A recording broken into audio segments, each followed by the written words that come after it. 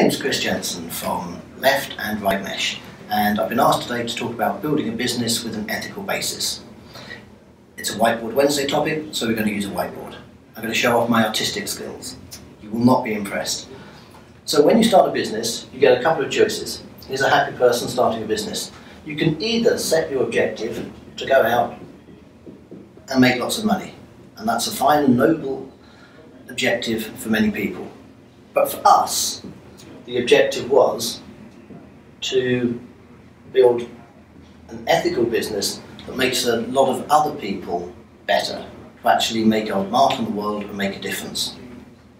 If you do this correctly and you build it into what you're doing from the start, you can build an ethical business that will also generate dollars. But the dollars come out as a result of doing things right. But you have to bake it in from the start. When we started Left, the first thing we did was our vision. Create something of real and lasting value that would improve our communities and make our mark on the world.